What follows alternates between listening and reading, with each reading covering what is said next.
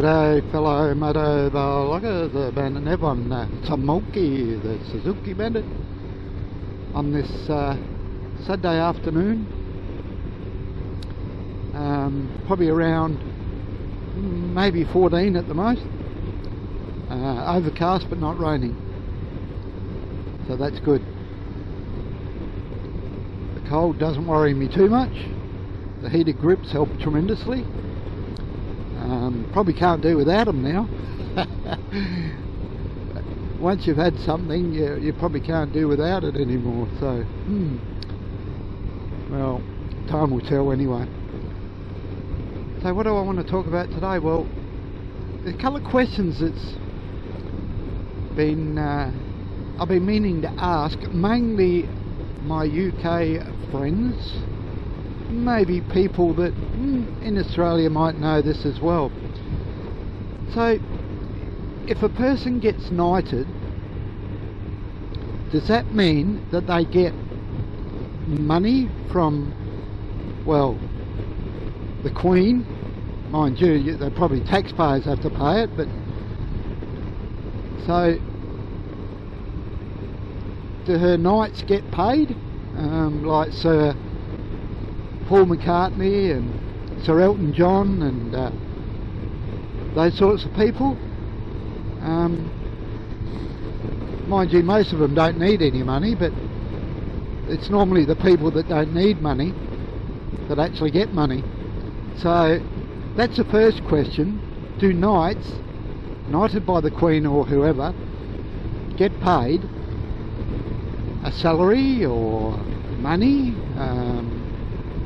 Whatever. Maybe someone can answer that for me. And secondly, I can remember back in the 70s there were triple bikes going around, and I know that the Triumph had a triple, and I thought that I can remember a Norton triple. So there's another question for you guys over there. Did Norton ever do a triple? I thought there was one going around Renmark at the time when I lived there. I might be wrong. It's a long time ago, and it could have been a Triumph triple or something like that. I'm not sure. But I do know there were Triumph triples around at that time.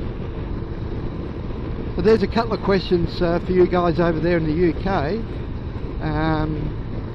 I have a flexible cystoscopy coming up on the 15th of August, and hopefully it's clear. So I'll be a little bit uptight before I get that, of course.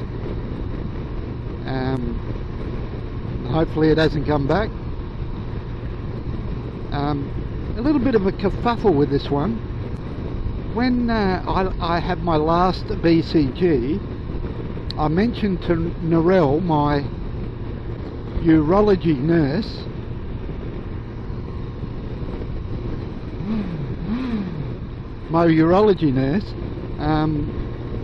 that for some reason they, you know, I got took up to the Mowbray Hospital. I'll be going up Nicolaitis today. Would have thought it would be a bit cold today. Anyway, she said, look, I'll make a note of it and see if I can get you back in here in the Lower McEwen. I said, that'd be great, because it's a little bit further than a person would like to go, but anyway, I'll just get across here. The lane's running out. Yeah, so last Wednesday I got a letter from the Mowbray Hospital stating that I have a appointment there for the flexible cystoscopy on the 16th of August. So yeah, well, I thought, oh well, maybe they couldn't book me in the Lower McEwen, whatever. So on the Thursday, just before I went shopping, I had a phone call, and it was the Lower McEwen Hospital. Let me know that I have a appointment at 9 o'clock on the Thursday the 15th of August for a flexible cystoscopy. And I mentioned to the lady, look, I got a letter yesterday from the Mowbray Hospital stating that I have an appointment there on the Friday the 16th. She said, well, look, I'll ring them up and get that one cancelled, and you can have this one at the Lowell like you want. And she said, look, I can't promise that they'll always be here, but we'll do our best. I said, fine. I said, no matter what it is, where I have to go, I'll do it. Because let's face it, you've got to get checked up, especially when you've had cancer. You're always being checked up on once they've either can't see it or they've got rid of it, because I believe that I think, I'm not 100% sure, but I think they're not happy until you're clear for 5 years. So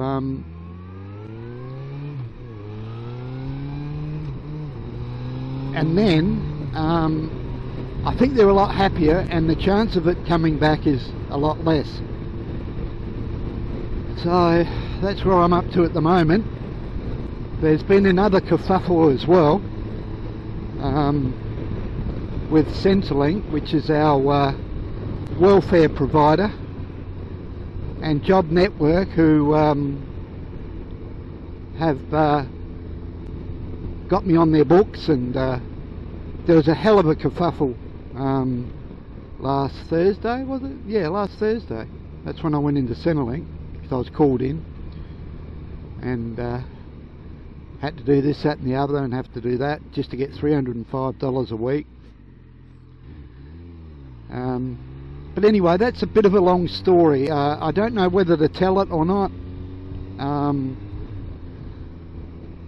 You know, a lot of people have hassles with government departments, and I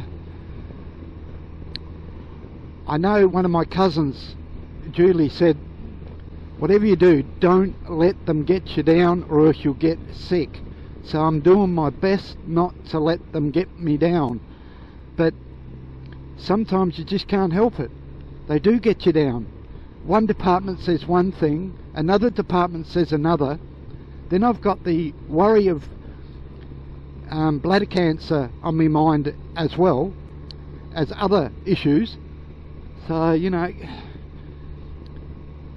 they're just, and let's face it, folks, I'm not a young chicken anymore, or rooster. I'm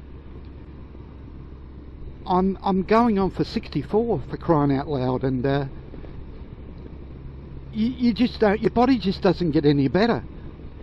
But anyway, I'm ranting on a bit here. So I'm just going into Gawler and doing a little ride around, and it settles the anxiety and that, going for a ride on Smoky. So anyway, sorry to bother you with all that crap. Bandit Neb on some Monkey, the Suzuki Bandit, bidding you all a very, very, very, very, very safe riding, and until next time, cheers for now.